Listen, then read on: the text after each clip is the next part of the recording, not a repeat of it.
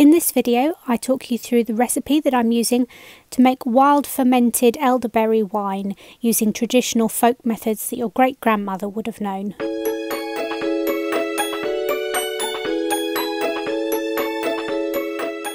First, harvest your elderberries. I harvested many more here than I need, and the rest will go in the freezer for use in other projects like jams and syrups throughout the season. You need 1.1 kilograms of elderberry for this recipe. I also picked up some blackberries and some apples, which were also ripe at this time of the year. You will need a large fermentation jar, so this is a 4-litre jar, as well as a demijohn. So I managed to get a 4-litre jar and a 5-litre demijohn, which is slightly out of sync, but we will top up the remainder with extra water. You will also need 100 grams of sulfide-free raisins that will provide the natural yeast to get your fermentation started. The other source of the natural yeast in wild fermentation is from yeast spores in the air, so we just use a wide-mouthed fermentation jar, which we cover with a piece of cotton cloth and a rubber band, which will allow the spores to come down into the liquid, but prevent any debris from falling into your wine mixture. Along with your demijohn, you will also need a bung with a hole in it, which will allow you to put the air bubbler in. So an air bubbler gets filled with water, and you basically put this in the top of the bung. The air travels up from the bubbles released by the fermentation process through the liquid held within the bubbler, and then comes out through the top. This means that your demijohn won't explode from all the gases being released by the fermentation process. The next step that we need to consider is preparing our elderberries. So when we forage them, I've brought them home straight on the panicles this time rather than separating them before, so that I can show you in this video how you would go about separating them. So I tend to just use my fingers and just pull them off, and I can just give them a sort of rough teasing off like this. Now this is my preferred method because I tend to get down and dirty with it, and I don't really mind about getting absolutely covered in elderberry juice. But a lot of people prefer to use fork tines for this.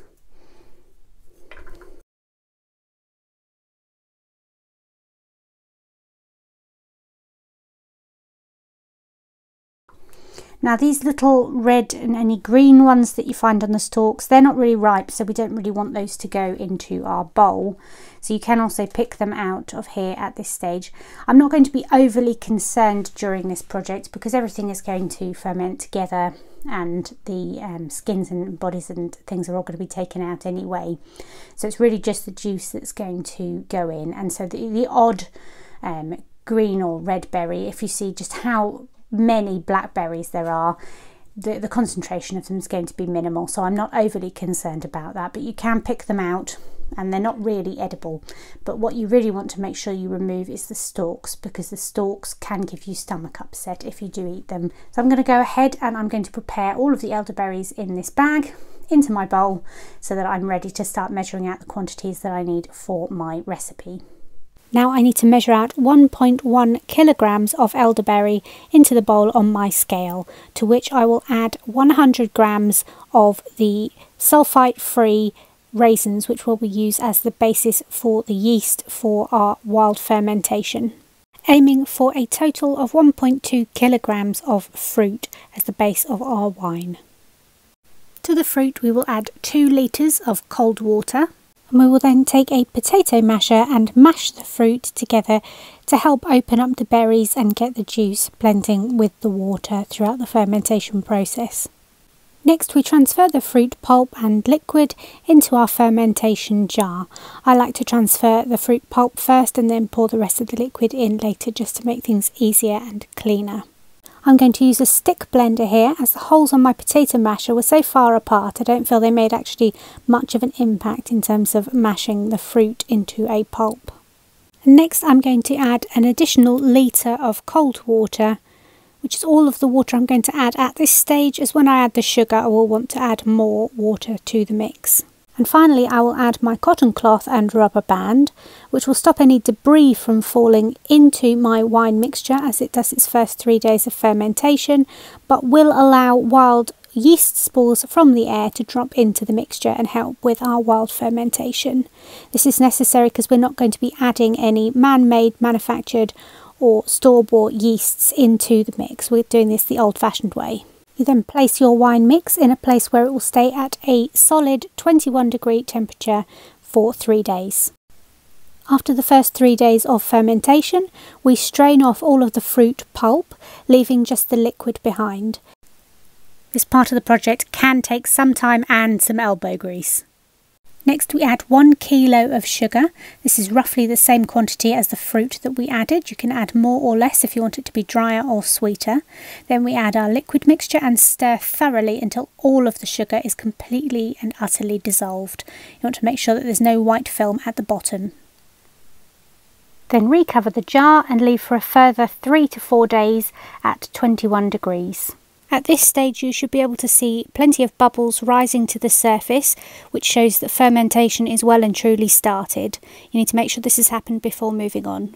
You'll now need your 5 litre demijohn and a piece of flexible tubing to act as a siphon, along with a syringe that you can use to get the siphoning action started.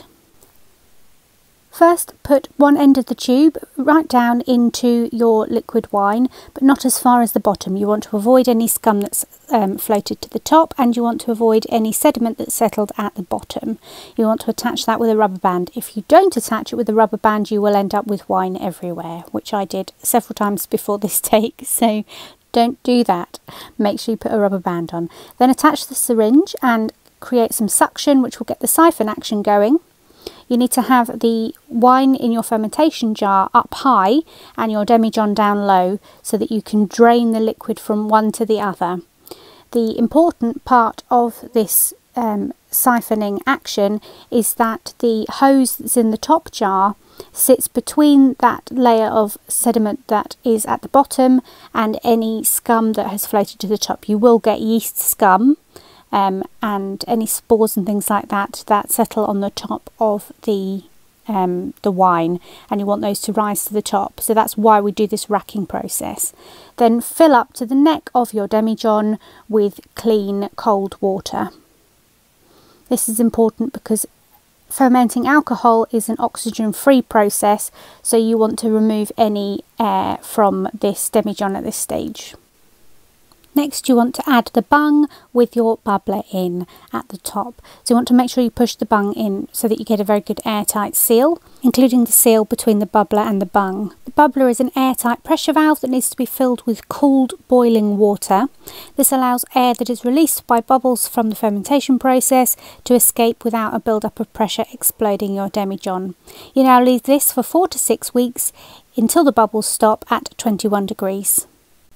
At which point I will make a part 2 of this video series covering how to prepare glass bottles and bottle your finished wine.